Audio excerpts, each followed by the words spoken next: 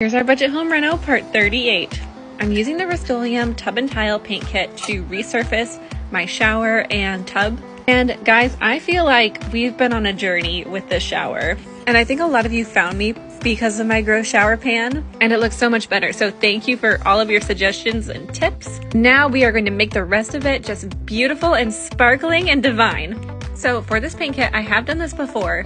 You can get them at Home Depot for about $50. We were able to find a couple on Facebook Marketplace for $20. I have used this once before. I don't remember it being this hard. I think because I had to take a small brush and go in between all of the grout lines, it just made the process a lot longer and a lot more intense. The fumes are crazy, you guys. So wearing a respirator mask is an absolute must. Probably end up having to do about 4 layers, and you're supposed to wait a couple hours between each layer. So I'll keep you updated as I make progress. And thanks for coming with me on this budget